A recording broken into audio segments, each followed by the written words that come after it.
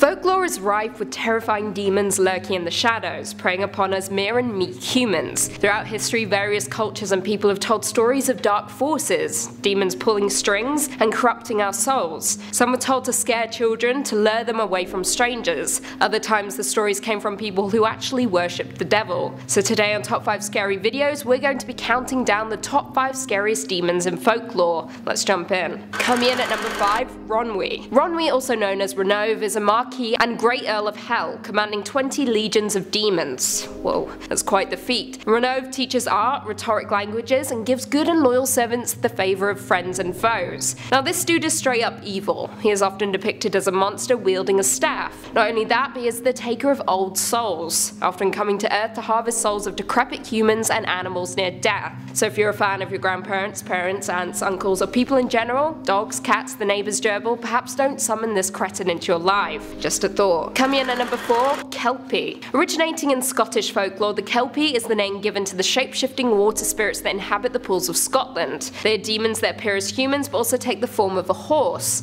According to mythology, every lake in Scotland has a Kelpie spirit, even the Loch Ness. Some accounts state that the Kelpie have retained their hooves when appearing as humans, leading to their association with Satan. Now some have been known to be beautiful, majestic creatures. Others are known to prey on humans. Now, these beautiful creatures will kill you, so just like werewolves, Kelpie can be killed by shooting them with a silver bullet. Coming in at number 3, Lilith. Lilith is a demon from the ancient Sumerians and is truly one of the oldest known demons of all time, and that says a lot. Now it's highly debated where she first appeared. Some say in the Epic of Gilgamesh, yet she also appeared in Jewish texts around the same time. Lilith is often envisioned as a dangerous demon of the night, with a dangerous sexuality that spawned thousands of other demons. She is sexually wanton and steals babies in the darkness of the night. Not only that, but Lilith may be linked in part to a historically earlier class of female demons in ancient Mesopotamian religion. Coming in at number 2, Krampus. Oh, Krampus. Krampus has seemed to have garnered himself some fame over recent years, with Hollywood releasing a handful of movies about his demonic heinous acts.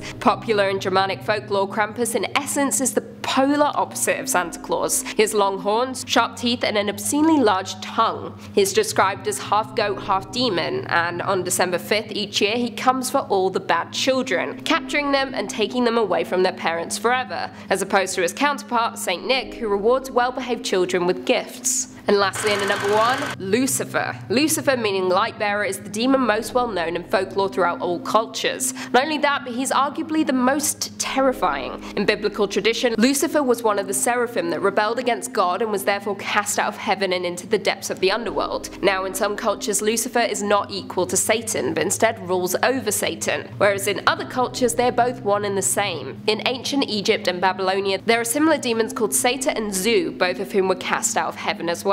Well, there we have it. Do you guys agree with our list? Were there any scary demons that we missed? Leave us all your thoughts and feelings in the comments down below, and perhaps we can do a part 2. Before we go though, I just want to respond to a few comments from one of our last videos. Katie Derp said, "I never clicked so fast. Love your vids. Hope you're having a wonderful day." Aw, thanks Katie. We hope you enjoyed the vid. David Rosales said, "Another cool video from Queen Lucy. You the girl. Do top 5 scariest creepypastas." Well, thanks David. Have we not already done that though? I think we have. I'll look into it, but I'm pretty sure we've done that. Also, I can't stand creepypastas, so no.